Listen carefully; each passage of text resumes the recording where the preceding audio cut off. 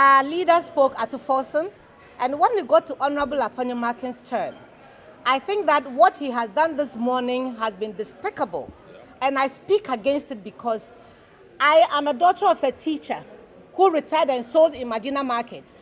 The examples that I found that has brought me to be a member of parliament includes, if you count 10 people, Professor Annoh-Dompreh, a former Minister of State for Education, the first female Vice Chancellor in this country, ESCO, where Honorable Afenyo-Markin attended.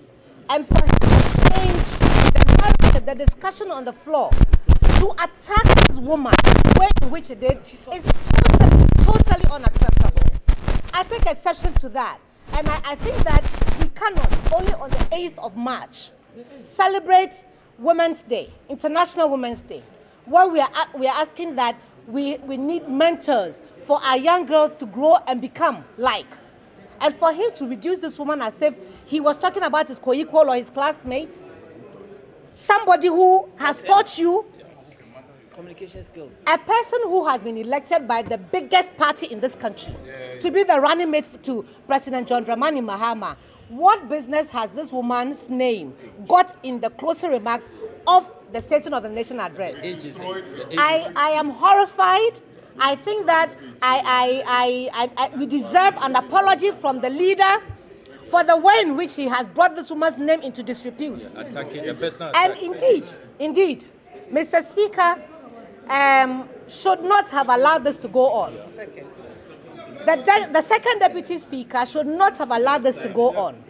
It went on for a few minutes. For a woman, intelligent, she has all it takes.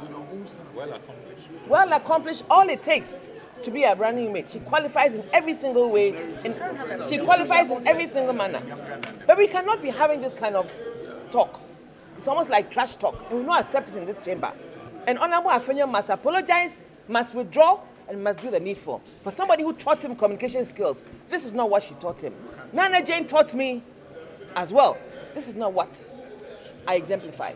So he should better go back and revise his notes and do the needful. And this is a sign, and it implies that either he does not respect the aged woman even in society. Yes. Nobody has in this chamber, as of today, has spoken about the age of President Akufo-Addo, who was equally old, actually older. In fact, even older, even when he came on the seat. So please, we demand an apology, and we are not taking this lightly at all. And the Central Region is very offended by this. He is from the Central Region. He should know better, and he should do better. And the woman of Winneba should also rise up and tell him that what he's saying is wrong.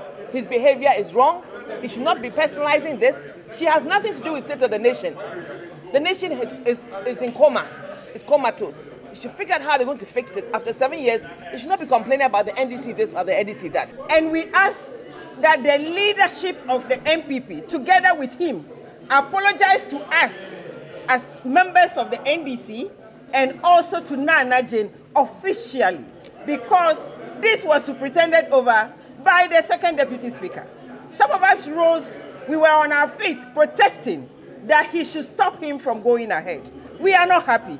All the ladies here, please, let's stand against this type of statement. If a man at 70 plus could be a president, a woman at 70 plus could still be a vice or a running mate.